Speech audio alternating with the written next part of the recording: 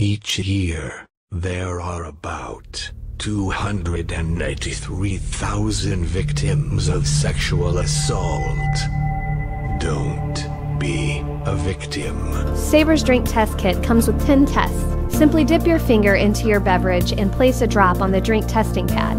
If it turns blue after a few minutes, you know your drink has been tampered with. These kits test for the presence of GHB and ketamine in both alcoholic and non-alcoholic beverages. If you suspect your drink has been drugged, do not drink it and call the authorities to seek help immediately. Protect Yourself products. Just go to pyproducts.com. Protect yourself.